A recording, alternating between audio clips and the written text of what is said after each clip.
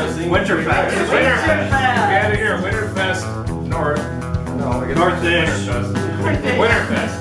Winterfest North. A bunch of our anarchist friends. And let's toast to freedom. To freedom! Freedom! I'm free. Freedom and worms. Worms. Drink orange dress. Oh. You guys might remember Katie from episode 4 and 5, I believe, or 6 and 7, 2 and 3. Whatever. So we are gathered up here for the third MPLC Winterfest, and I wanted to just gather up all the anarchists that came up here for a toast to freedom. Welcome to episode 9 of the Anarchy Round Table. This is a square table, Joe. Yeah, we're not. It's actually going to be rectangular. The Anarchy Fireside Chat today. Since we are all generally Austrian economists, I would like to, introduce you to a true Austrian, the first one I've ever actually met. Could you give us a little talk about economy? David? German? German, yeah. Herzlich willkommen! Could everybody introduce themselves real quick? Starting there. That's going to take a minute. David? Oh, yeah. Jason? Tracy? Jackson. Jason. Mary. Scott. Howard. Pippi. Wendy. Mike. I'm Lou. Beth. Katie. David. And Joe. Woo! Yay! Hello. Are we free And again? Sophie. No. Am I being detained? You're being detained. Cats, get back. We herded the cats. Anarchy Roundtable, episode 9, take 2. Episode 9, take 2. You need to get one of those. Okay. Scott, Beth, talk. You guys are leaving. So Do you have welcome. anything in particular you want to hear about? So we want to welcome Scott and Beth and Lou from the Freedom Fiends to the Fuck Paul. Anarchy It's his Roundtable at the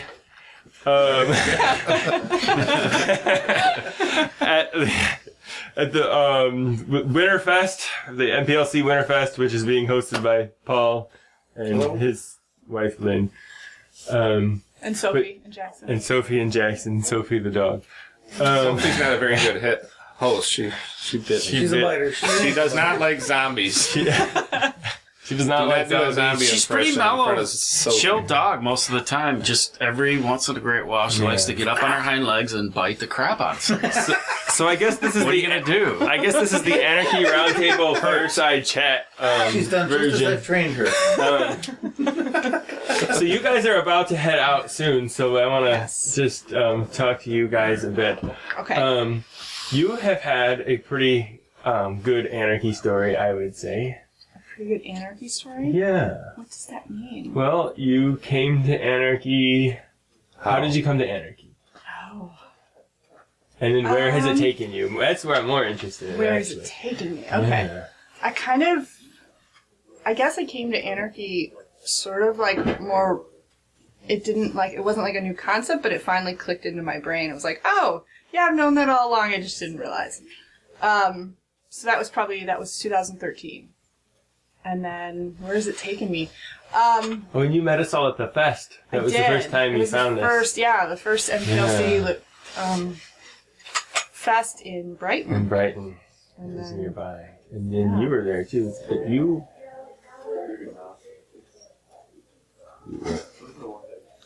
there's strange noises. You what? Scott. Okay. I just wanted to check the recording.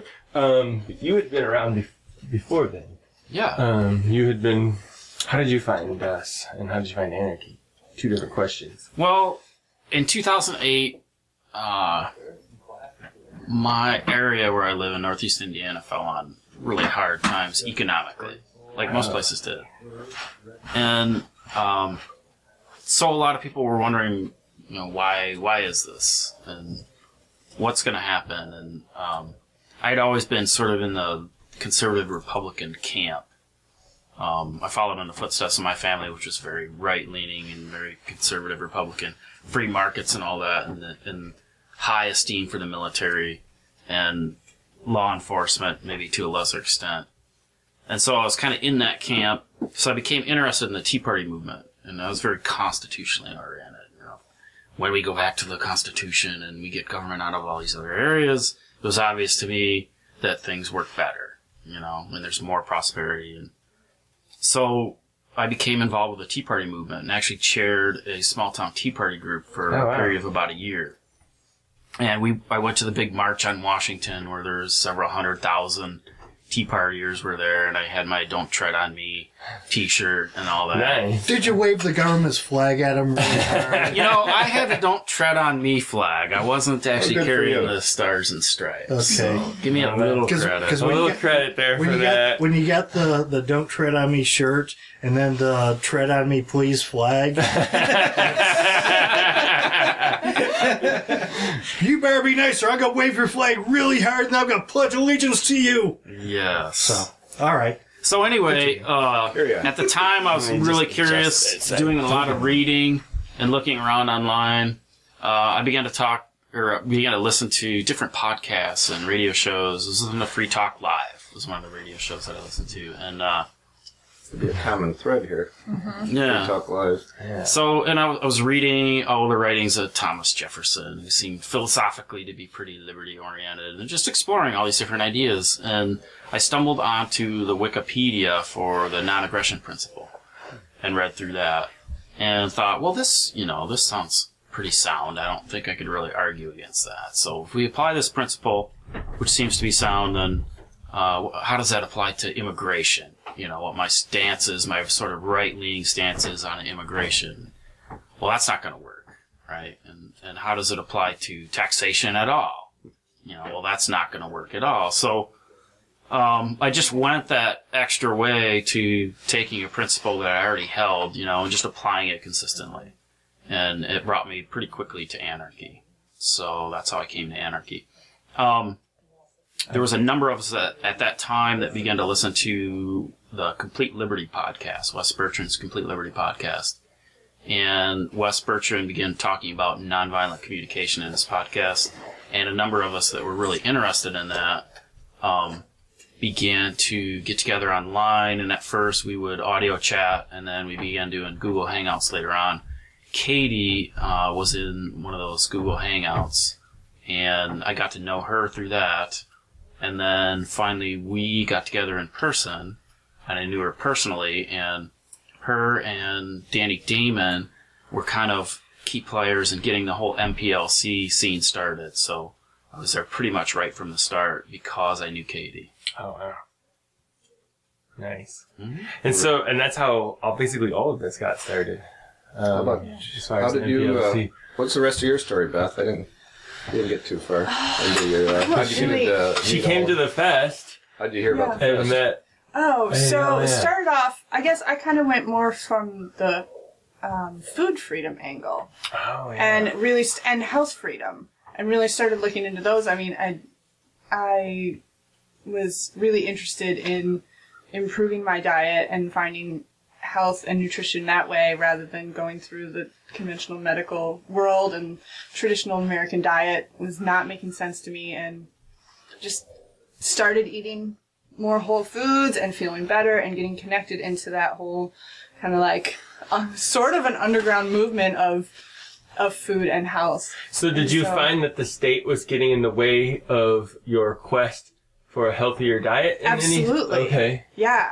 I definitely felt like there was tons of these restrictions, and why, like, the group that really, like, where I met James was his mom has this association. It's a health association, and it has to be an association, or you're not allowed to share health tips. It's against the law to share health tips unless you're a paid association. So she's just like, $5 a year, we're an association. Oh, wow. We're under the like sign this, please confirm that you're not an FBI So when agent. we were talking earlier, when we were talking earlier upstairs, we were breaking the law. Yes. No. And so I kind of like started asking questions there, and kind of transitioning out of working in churches and in that whole religious world, and asking really hard questions on that element. And so as I was going to these meetings, James was there, and James and I would sit around and chit-chat. It's a wide range of ages in this group, but there's a token few younger people in there. And James and I were kind of so, I gravitated towards him. I'm like, who are you? What's your story? We started chit-chatting. And spent several hours, several months in a row after the meeting standing outside chit-chatting. And so kind of he would start asking me hard questions like James does. And kind of we would talk in circles. And he's like, hey, we're having this event. You should come.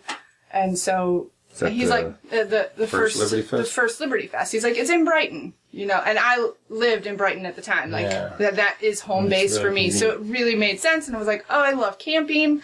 I love this campground. Like, this is exactly what I want to do. Sure, James, I'll come hang out with friends and meet people and sit around the fire and talk and go swimming. I was a little intimidated. But I was like, but heck, if it sucks, I can go home. Yeah. I'm 10 minutes from my bed, or I can just go for a walk and get away from people. So, like, I wasn't that nervous. It wasn't that intimidating to go. And so I got there, and I had met Tom and Anne we should explain why we're Anne. It's forever Anne. His name is Anne. James took me to a Livingston County Libertarian meeting. And so I had met Tom and Ann there. And I was working at a produce store, and so our beef farmer, Ray, he's also part of the Libertarian group. Totally not an anarchist, however. It's really interesting how...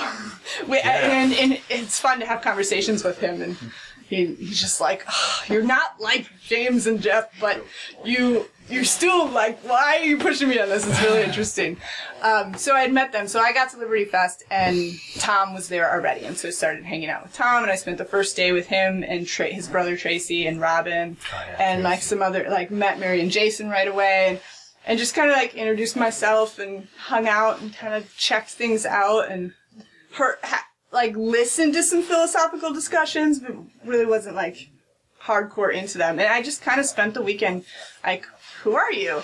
Tell me about yourself. Like, what do you think about this? And just kind of listening and hearing stories. And then, like pretty much every day I kind of like floated between different people and spent a couple hours with people, a couple more hours with people. And it was eye-opening. It was a lot of information to take in.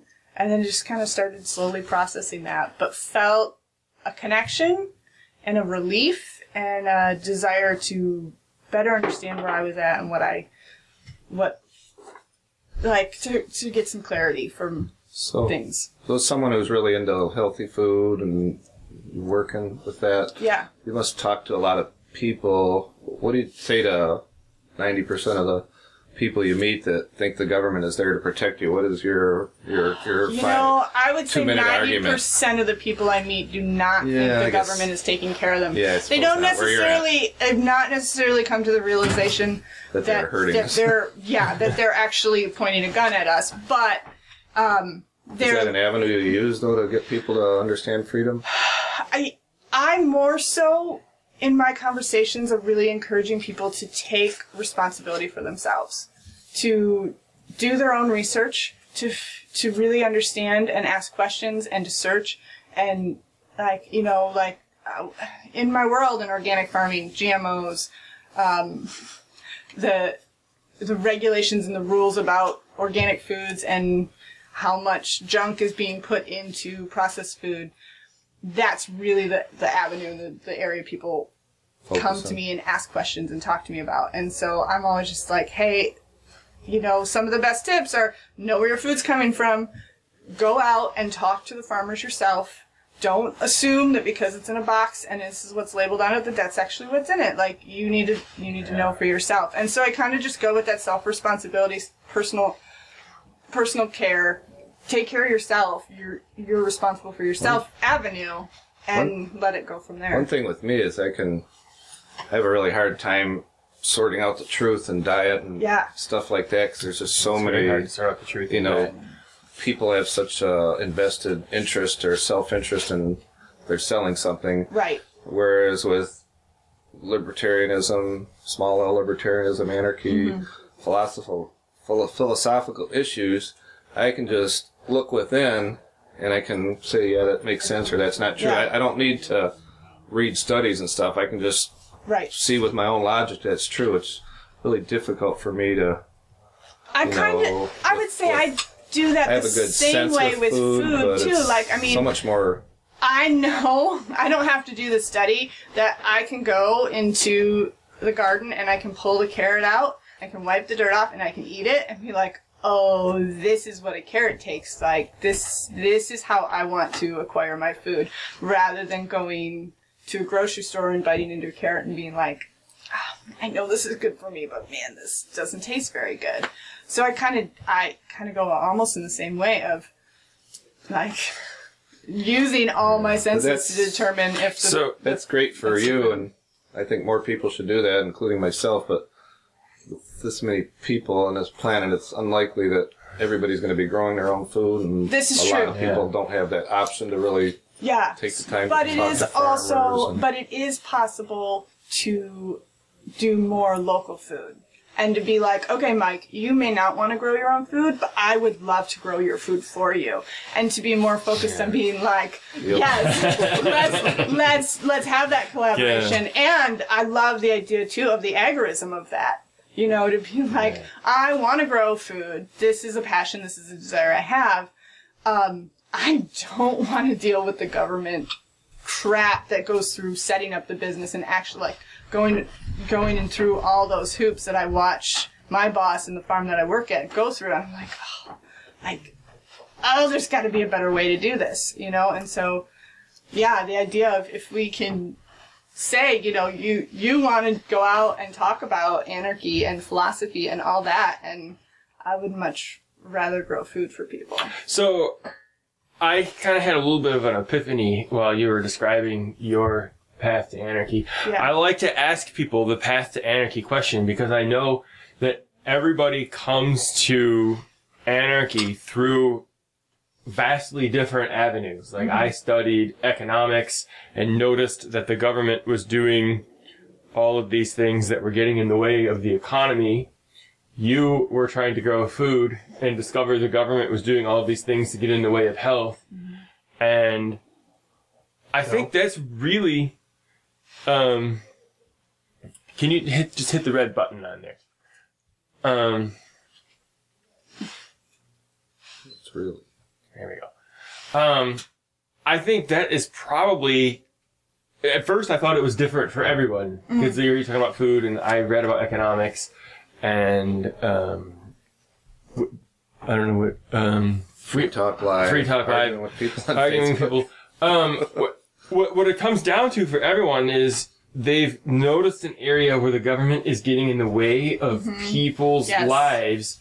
And that frustration is what got them to look deeper into the topic. And I think if we're going to spread the philosophy of freedom, a good tool that we have is to get to know whoever it is we're talking to and find out the passionate area where the government is in the way of their life and talk to them about that. And you're around people all the time who have the government big time in their life. Maybe if you're a doctor, the government is all over your life. Maybe as a farmer, you can take an opportunity with those people that are asking those questions and just plant a little seed to get them a little bit farther down the But seriously, Are you plant suggesting that a little bit of seed of freedom liberty. farming there? Yeah, freedom farming. Do a little freedom farming. Yeah. It is Article I wrote interesting to on, be able to get into conversations with people and go No, with but that. I try to just throw something in there sometime. I did it last night, yesterday, a few times to just ask people where are you at politically. Like it would probably be a You ever really seen good time to Bitcoin? go and talk to people in Flint about the government. Yeah. Because of the with the water situation. Yeah, with the lead water situation. It's been a good time to go to talk to people in Flint for the last 20 years. Well, yeah, the whole because the whole Flint economy. Yeah. Flint is actually worse than Detroit, but it's smaller, so it makes less news. I think you'll find that their complaint is they don't have the right people in charge and the plan's not being followed properly. Exactly. What we need. You know, you do get that from a lot of people, but I think all of the people who are anarchists were able to get through that. Otherwise, people are really all 0.025%. There is a sea change. Yeah, I feel it. It is spreading. Yeah. There's a sea change going on where people don't automatically look at you as, oh, are you a Republican or a Democrat? That's not the paradigm. There's a paradigm shift. I'm really seeing a paradigm shift all the way around, and not just anarchy, but people period are starting to ask more questions and be like, wait, I know it's been this way for a long time, but I'm not sure that this is the way we should it should be happening. With it's technology bringing people. up police brutality more often, and you're seeing, just you can read about things, and you don't just have to take Channel 2, 4, and 7's word for it or whatever. Right. Well, even those people who want to vote because that's all they know how to do, I don't know if it's the biggest yet or it's approaching. The biggest group of voters are independents. Well, I would encourage. If there's an activist out there that would change their name to Nobody and run for president, we may even be able to get the great Lou Fiend to vote for him. You mean the great Nobody? I would vote for Nobody. If I will actually vote in the next presidential election if somebody will change their name to Nobody and run for president. Well, with that type of support, it sounds like I don't even need to vote for them. There you go. It's already taken. I said probably. I don't know. Not going to happen. I think it's a good ploy. I think Joe asked me Vermin a while back, says, if abolishing government was on the ballot, would you vote for it? And I says, if it made it on the ballot, we don't even need to vote for it. It's already done. Yeah. Mm-hmm. Yeah, I think if you ever get a critical mass of, I don't know what it is, 10%, 30% of people who just refuse to cooperate and support and fund government, I think it's gonna implode. One of the problems with that is they're going to refuse to cooperate with the Republican or Democrat because most of the partisans... I'm saying refuse to cooperate with government, period. Yeah, I really don't think you're going to see that because most of the people are like, well, it's not socialism when our guy does it. Well, so true. We had Rich Paul on a... Rich Paul. Yeah, the Free Stater from New Hampshire who has defected to Michigan because he knows how great it is here. No, he lived in New Hampshire. He was just here for business. He keeps coming here, though. Because he has family here. He keeps coming here to Michigan because of the MPLC. I don't want to down somebody who's not here, but he said that the reason... Rich, we know you're defecting. We love you. Okay, Rich, we know you're defecting. We know that you want to be in Michigan. You're just trying to find a way to let the other Free Staters know. That's why you just keep coming back every couple months for family visits. So we'll be your lifeboat. We'll keep, helping you out with these excuses until you can find a way to make a clean break. But he made the argument that he would support a certain politician because that person would be more likely to allow New Hampshire to secede from the Union. And that's my whole point about politics. Everybody has an agenda. Yeah. So as long as you're going to use rulers to rule over other people to support your agenda, that's the crux of the problem. Not using rulers to forward your agenda. Well, rulers don't stay rulers by allowing more freedom. It's kind of like squeezing the inflated balloon. You might get a little bit more freedom in one area because you squeeze the balloon and that area gets smaller. But the air inside that balloon has to go somewhere. So it always winds up expanding over on the other side. And quite frankly, if a politician would allow New Hampshire to secede, and they're not going to do that because they don't want to shrink the size of their fiefdoms, that's not freedom. That's permission. And that's what political activists want. They want permission. They don't really want to be free. They want to have permission to do these little things, or they're not ready to abolish something that's absolutely horrible. It's a slippery slope. They just want to reform it. So, like with Rand Paul, he's he's the only one who's talking about criminal justice reform, or reforming the criminal justice system, whatever. Okay, well, what you're looking at today is over 220 years of criminal justice reforms. And the constant need for reform, as Leonard Reed, or not Leonard Reed, the other guy, Was it Spooner? No. He's alive. Lawrence Reed. Yeah, Lawrence Reed says the constant need for reform is proof that the state has got it wrong the first 50 times that they tried it. So can I swear on your show? Yeah, we Fuck no. Okay. All right. Don't fucking swear on our show. Yeah. all this reform nonsense is just trying to find a new recipe to make a shit sandwich. The same shit sandwich. Yeah. So I have a question for you, Lou. You're obviously trying to spread the message of freedom, being on the Freedom Fiends. How do you see us getting from where we are now to where you want to be? Free. Well, what we really have to look at, and ultimately, with your question as well, what was your path to anarchy? And ultimately, the one thing that we share in common, it might be a little bit different. With Beth, it was food freedom. With Scott, it was being a mini statist. And with Mike, it was he got bored one day. And no, I've been a minarchist for but the 80s. But the one thing that we all have in common is that we realize that the state, the religion that legitimizes the existence of governments and the several states, is a losing proposition. That it cannot be anything other than a loser. It cannot be something kind, warm, loving, and benevolent, because it can only exist through theft and violence. Yeah, it's a criminal organization at its core. Yeah, and it doesn't matter if the local mafia boss gives free turkeys out to the poor people of his territory on Thanksgiving. Right. He's still the mafia boss. He's still doing a protection racket. He's still engaging in all the other stuff. The violence and the theft and things like that. Now, if he's supplying drugs and hookers, then hey, good for him. That's a government created industry. But do you have a path?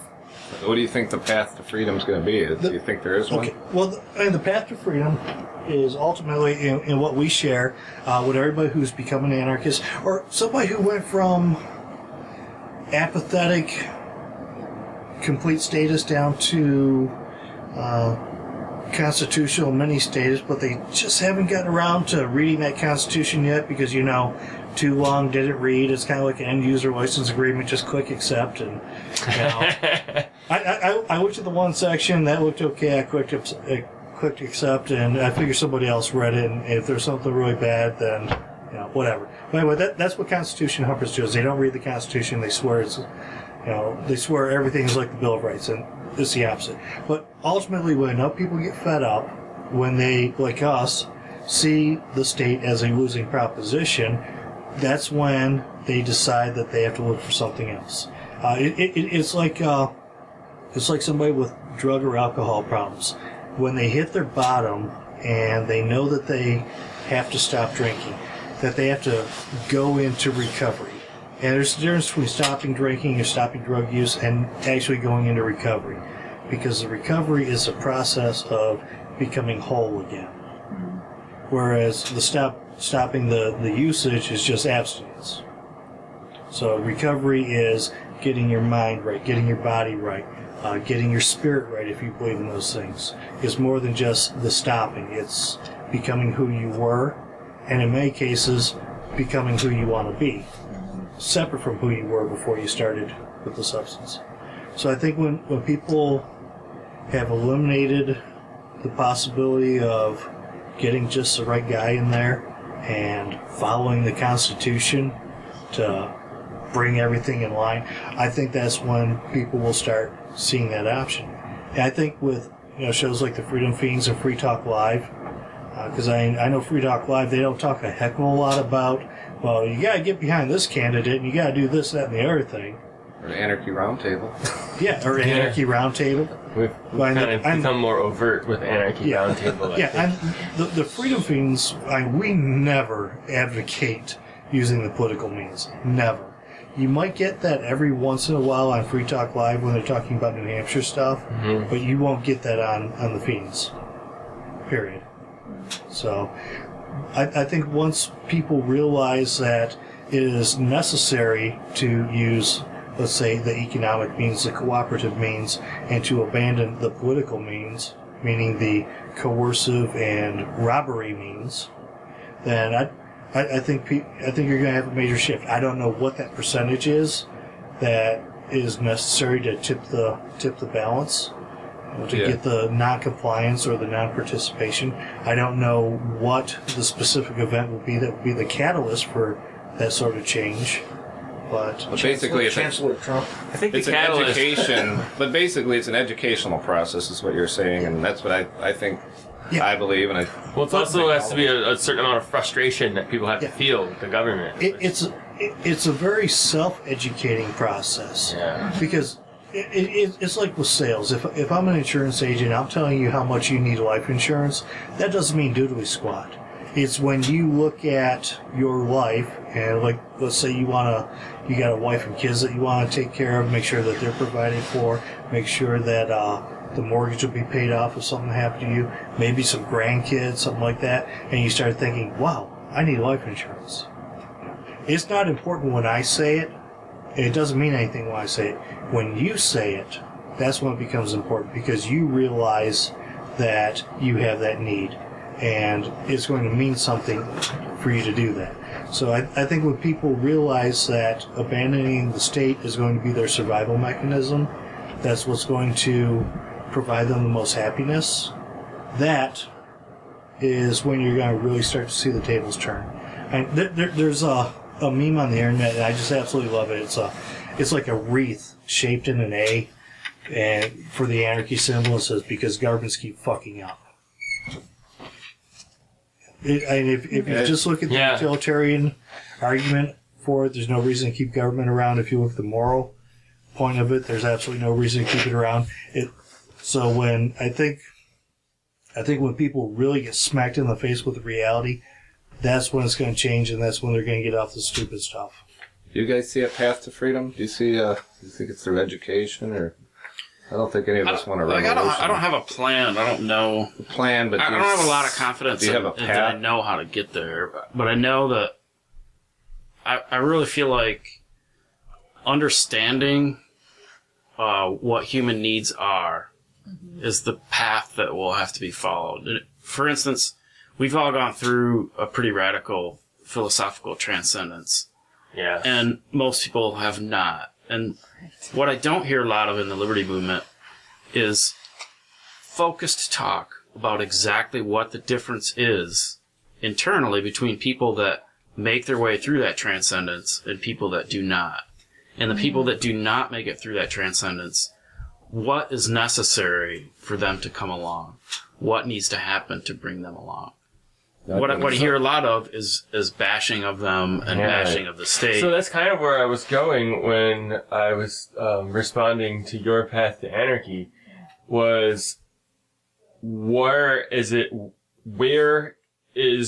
the government hurting you? And, we could show people how their own lives could be better. Appeal. Yeah, how would your life be better? Yeah. If this was not in your way. But you do, when we've all been through this, you do run into these other things like, okay, maybe my life would be better if these regulations didn't interfere with what I want to do. But the government helped me, or at least my perception is they helped me greatly in this area. They provide protection. I like the police because they keep me safe on the road. So then what happens is... Yeah, sure, they molested me, but they paid my way through college. Exactly. Like, people have this perception that it was helpful in these other ways. Their tentacles are so intertwined with everybody's lives that it's hard to imagine a life without the government. And I don't mind sitting there going, all right, so you were helped in this way. Let's say that it wasn't done that way. Force wasn't used to take money, to help you go to college or whatever it was, whatever way... your protection on the road or whatever it is, how could that happen in a different way? I mean, I'll have that discussion, but it can go on forever. And you get the whack-a-mole situation where, well, how are you going to do roads? Well, it could happen like this. Well, how are you going to do police? It could happen like this. And what's happening is that person has some sort of need they're trying to meet by rejecting every single But thing. what happens, and I talked to Beth about this a little while ago, is this has been a really great area of interest to me, is confirmation bias. Basically, when you're talking to someone like that, their mind is made up already, and they are just arguing with you. They're not sitting there logically going back and forth and say, well, yeah, you're right. Very rarely does that happen. Maybe their arguments are coming from a place of emotional distress. They feel uncomfortable about what you're telling them. Yes. Of course. And the arguments are coming from there. That's why logic keeps going out the window, and we're like, no, you can't use that fallacy. I heard this quote somewhere. Somebody said the housing market can't crash because it would wipe out the banking system. Which is true. No, it would, but the logic, there is no logic in that statement. Yeah. The logic like, oh, that can't happen because it would be horrible. The bankers rule the world, and they're not going to let that happen, which is... No, what they're saying is it can't happen because it would be horrible. Yeah. But that what I'm doesn't mean saying it is can't that happen. it's not like you mentioned before that it's human nature, to present these arguments, and I think it is human nature given a particular human background. Right. To hold a particular worldview when a worldview radically different comes to you, to feel intensely uncomfortable. Mm-hmm. And you'll see this different parts of the world, different cultures. You'll see this to the point where if your worldview is a little different, I just kill you. They just kill you. Yeah. This is really common. It has been throughout history. So why is one person in that camp and another person is like, tell me, I want to hear about the new ideas. Yeah. Maybe this will be better for my life. Maybe it'll benefit me. You have the one person that's going, because don't be too different to me, or there's going to be trouble. And the other person that's like, what is the next beneficial thing to my life I can learn? What we need to understand is, why are those two people different, and what are the elements that make up one person versus another? Yeah. I think, like what Beth was saying, she was into, the government fucking with the food and stuff, and, we all have our little things that really bothered us about the government, and that allowed us, with our own confirmation biases, which we all have, that's how we don't have time to sit there and logically think about everything that comes at us. So we basically, when a human hears something, they generally make a snap decision whether that falls into it or whether they want to listen to it. So if you say, yeah, well, look at the way they're doing your food, that's fucked up, let me tell you something else, you might listen to it. But if you say something, most of the things that we would think are going to just be totally off the wall to people, so you can't just totally, like I say, and plant seeds of free thought with them. You can't just totally throw something at somebody because they're going to argue with you. Their mind won't even allow them to think about it. So you're saying draw them in with something that they're interested in. Yeah, something that they're already experiencing. That they can relate to. Right. There's something I want to touch on because I am going to have to get out of here in a little while. I have a nice long drive. I appreciate you staying so long. We can talk about how we got to anarchy. But what I want to really talk about is what I found since I got here. Yes, yes. The big thing about it is, right down over there, darn hippies. the thing that I have found since I became an anarchist, one, you're looking at the libertarian moral philosophy of the zero aggression principle, leaving our people alone. I remember there was a ballot, I think back in the 90s or something like that, a long time ago, and it was talking about a constitutional amendment to ban gay marriage here in Michigan. I voted against it, and I felt rather libertarian, so to speak, or very liberty-oriented, because I was voting against a ban on something. Later on, I realized that a libertarian wouldn't be voting on somebody's marriage one way or another. But if I look at things that bother me, for example, let's say somebody smokes pot. I'm not a pothead. I haven't smoked pot since the 80s, since the Reagan years. Because I don't smoke. No? What's that? Did you just say no to drugs? Just say, nah. he said, meh. Yeah. I never really cared for it. But here's the thing. There are people out there that do. Now, granted, if I buy into the propaganda of how, injecting the pots is going to make you do all sorts of violent stuff. And I think people should be thrown in jail because they're injecting the pots. Hey, my hippie. But, it's just because I don't do it doesn't mean that I have to hate other people that do it. I don't think it's a particularly great thing to do. That's why I don't do it. But that doesn't mean that somebody's bad because they do it. That's their choice. So I guess the big thing about being an anarchist is not getting butt hurt over people doing stuff differently than me, letting them live their own lives. Yes. So by doing that, by releasing the anger that I used to have as a statist, to where if I saw somebody doing something I didn't like, I'd be like, "You rat son of a bitch! I'm going to vote at you in November. I'll deal with your ass. I'm going to throw my ballot in that box, and you're going to get screwed." And that's how I was, but by letting go of that anger, letting go of that hatred, letting go of the dark side of statism, it really helped me out. Now, what I've also found, and particularly because of this group, is not just having that void of the anger being gone, but replacing it with the love and the friendship that we get. And as an example, I showed up here Friday night, and I got a warm welcome from everybody except for Scott, who says, "Holy cow, you're early." I was going to do a meme on Lou time, and before I could find a picture of you. Scott, look for. Hey, when I die, I'm going to have them wheel my ashes into my funeral 30 minutes into the ceremony, just so everybody believes it's me.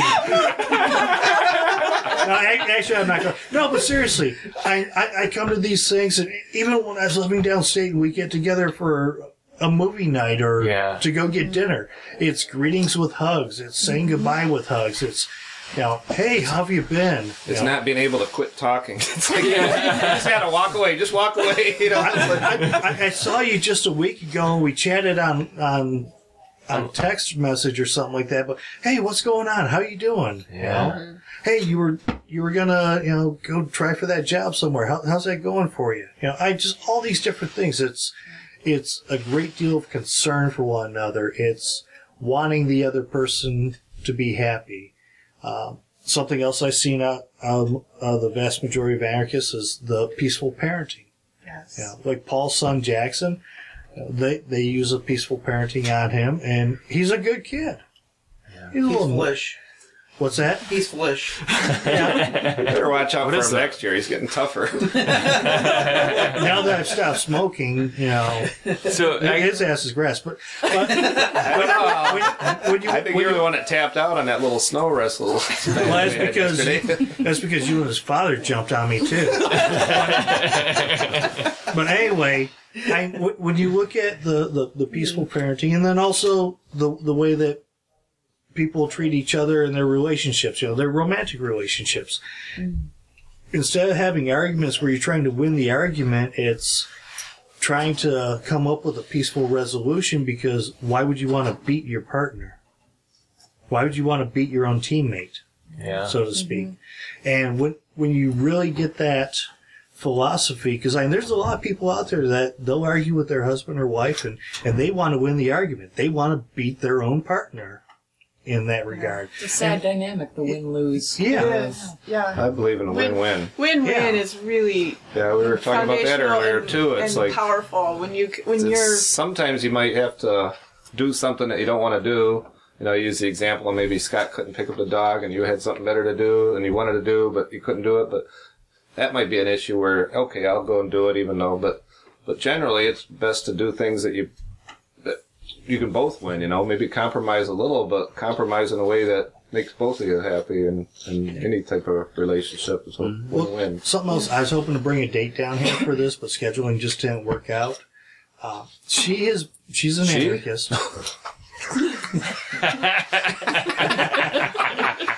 Don't worry, I'm not muscling you on your action. By the way, good to see you back in men's clothing. Sort of. She's been to one anarchist meetup, so she's never really been exposed to a group like this. This would have been great for her. Yeah, and so when she sees something like this, because you just look at the meals. You post a little something on Facebook. Okay, let's do this, that, and the other thing, and it's like, I don't know, steel underpants. Question marks for stage 2, but stage 3 meal appears, and it happens. It's like last night for dinner, you got leg of lamb, you got chicken, you got fresh vegetables, all these different things. It just kind of falls together.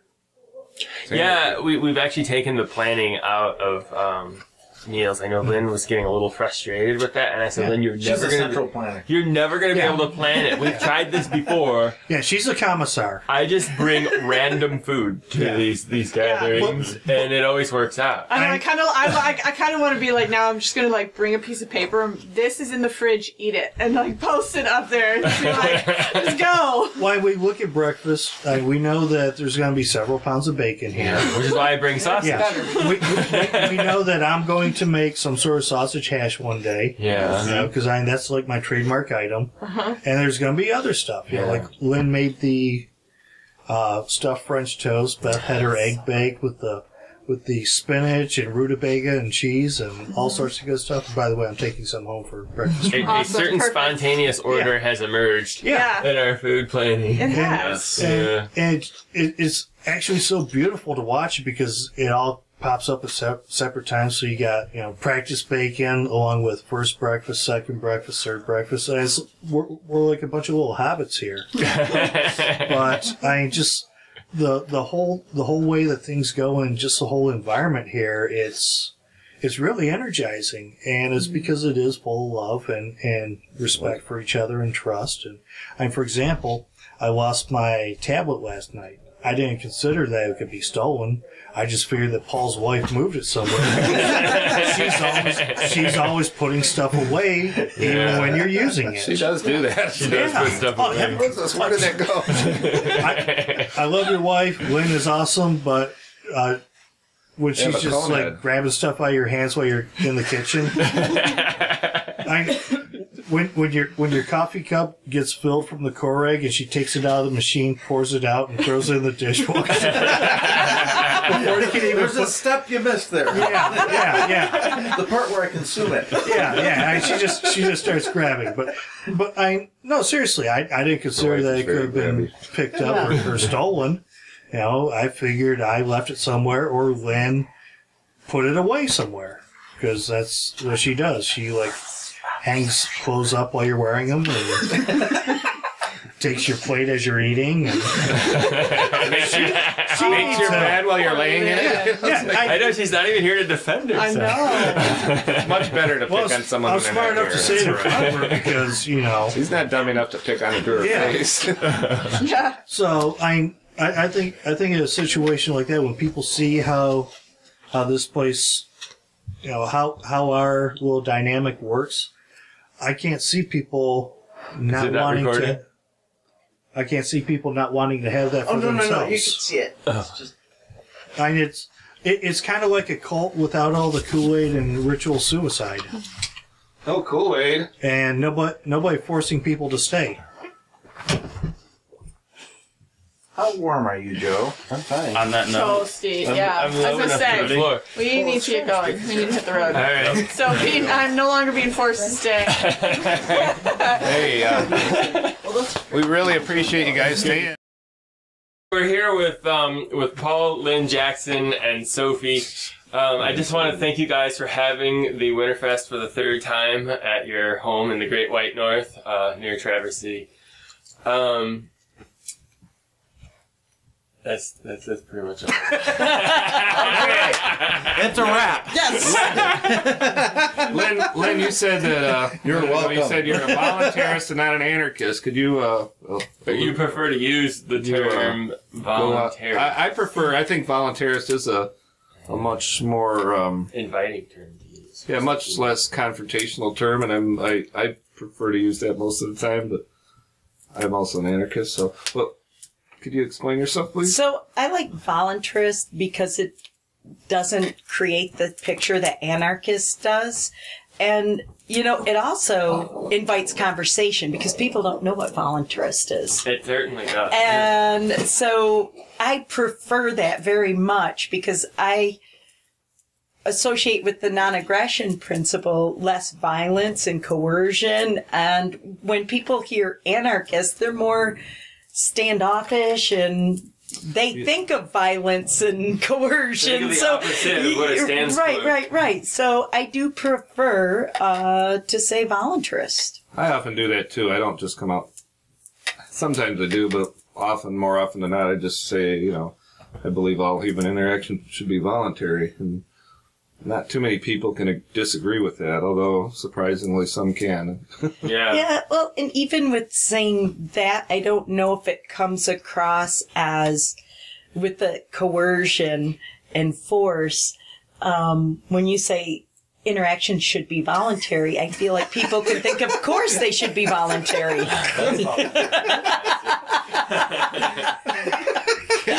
This is a household with freedom. Our dog is free to do as she pleases. We will not interrupt her. As long as she doesn't do it to any of the guests.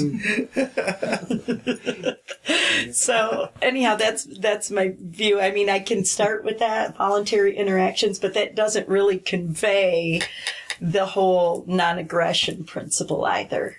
I think it depends on how long your conversation is with someone. I went on a date with a girl once, and my name, it was from a meetup.com group, and my name in the group was Joe Voluntarist. And so the first thing she did on the date is ask me, what is that? And I just gave her the definition of voluntarist is that I believe that all human interaction should be voluntary. And we talked about that for 20 minutes before it dawned on her that everything the state does is involuntary and that it would have to go away. So we explored this idea, this concept. I thought I was going to break something. Roll this like tape because I've done this 15 times. And it did really make for an interesting conversation. We talked about peaceful parenting before we got to the state. That's kind of related to what we said a little while ago. Yeah. It's like you can't just throw everything at somebody all at once. That's why it's a good thing to open with. I believe all human interaction should be voluntary. Sure. Because it's hard for people to have a confirmation bias against such a statement that seems pretty obvious to most people. You gotta know your audience. Sometimes I throw the A word out there, just depending on who I'm talking to. Yeah, there are definitely times to throw it out there. I'm interrupting you. What's your story, Paul? Well, my story? I've already told it many times. But I haven't heard it. I've told it on the show, like pieces of it. You've told Paul's story on the show? Oh, yeah. I said my story, Joe. I can actually go back and watch one of these. He's told my story. What's your story, Paul? It's a short story, not as long as you guys. Right. Hey, is it over? Want to talk about something else now? Yeah, there's the story. The end. Here's the story. No, really, I come from a man named Paul. I guess what most people consider the right. I've always considered myself to be somebody who's engaged in like wanting to listen to conversation all the time. So excellent listener. I've got like 20 years of talk radio. You know, that's just kind of what I always gravitated towards was talk radio. So as much as I hate to admit it, I was a Limbaugh sycophant for like 20 years. Levin, Hannity, all those. I liked them. All those guys that I seem to be D-bags now. You know, that's what I listened to. That's where I came from. And my brother kind of tuned me into Free Talk Live about 4 years ago, something like that. And it was just like a switch went off. Like I felt the switch went off when I started listening to those guys. Like, this makes so much sense. But so many more pieces of the puzzle fit in now that my philosophy has the basically the backing of the non-aggression principle. And if you can go back to a foundational philosophy that you build all your beliefs on, then you've got something. But I never had that with conservatism. It just kind of change with the wind. Around. Well, this week we're pro-war, this week we're anti-war, just depending on if there's a D in front of the president's name or an R. You know, there was nothing really concrete. And this just seemed really concrete. Yeah, the right and left kind of are movable They're very flexible, just depending on whatever they think will work or something. I don't know. It's bull poop. We don't cuss on this show when Jackson's here. Thank you. Well, that's Jackson. that's a bunch of I'm out. You get a mic you can drop when he goes out? What's Jackson? What's your story, Jackson? How do you stand on all this? You've been exposed to a lot of different views with all of us coming up here. Yeah, just How do you always like all this physical abuse getting thrown? I've personally thrown you in the lake about 200 times, I think. Jackson has the brunt of loose. A little bit of Mike. Yeah, I usually only throw him in the lake. I don't throw him in any snow big. I did. You darn always kids. No, him and I were backing you up yesterday. When you were when he was fighting Lou, I stuffed about 50 pounds of snow down his. He did it. What? All I was stuffing Lou's pants with snow. I was with you. Yeah, when I was done, I could hardly walk. I couldn't feel anything. This is how statism works, son. Keep the man on his shadow. I did it for Very your own large man good. is going to come down on you. I did it for your own good because I care. Yeah. It was for my own good to get all that snow down there. All right, I think we'll wrap it up there unless any of you guys have any outgoing message you'd like, or you said everything you'd like to say? Did you want to I guess you want to say part something, of Jackson? how I thought about this ideas was I would always hear his shows and stuff. He'd always just play his podcasts and stuff out on the radio. So that was a big part of it. Yeah, cool. Hearing all that stuff. So what we're saying is that we have a successful program of breeding our way to anarchy. Not really. They only have one. Yeah, we got one. Yeah, right. We got This one. is kind of like shrinking population. This is not going to work. You guys are going to have about 15 more kids to make this work. No, I mean, in all seriousness, though, by exposing people to the truth when they're young, instead of having them completely brainwashed by the state, is, I think, a very healthy thing to do, and that's something that you guys have done a great job with. Well, thanks. And we do try to let him develop his own ideas and have his own questions, but and he does ask when we're in the car, and we try to do our best. You treat him like a person. Yeah. Amen to that.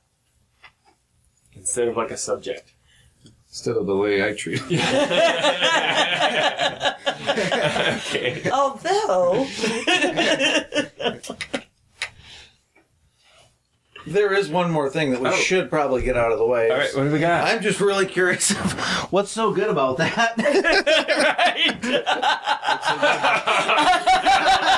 It's mediocre at best, so I don't know why you're always going after that.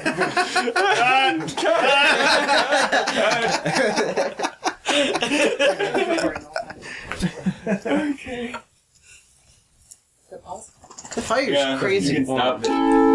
It's like this entire We really appreciate you guys staying. That was the longest 5 minutes ever. I know. You guys did anarchy. I knew that was going to happen. That was like, said something about not getting sick.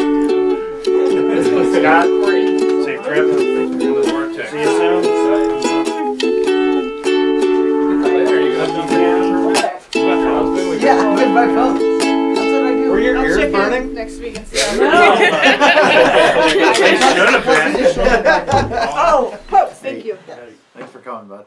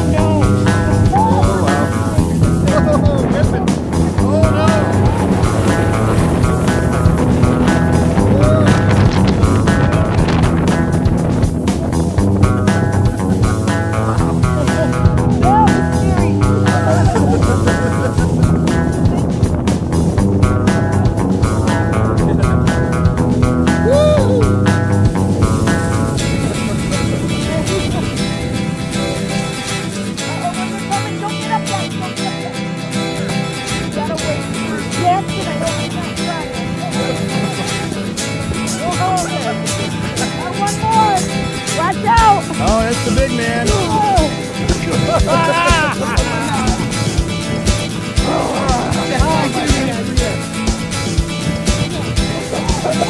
You got another one. Everybody has two pancreas.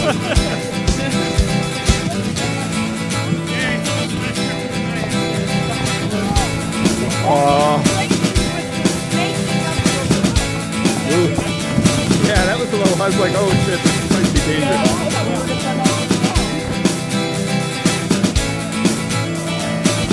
Oh, God. You darn kids. So this is why Lou says it has to be an annual deal. Yeah. Why? Because he thinks it's so much fun.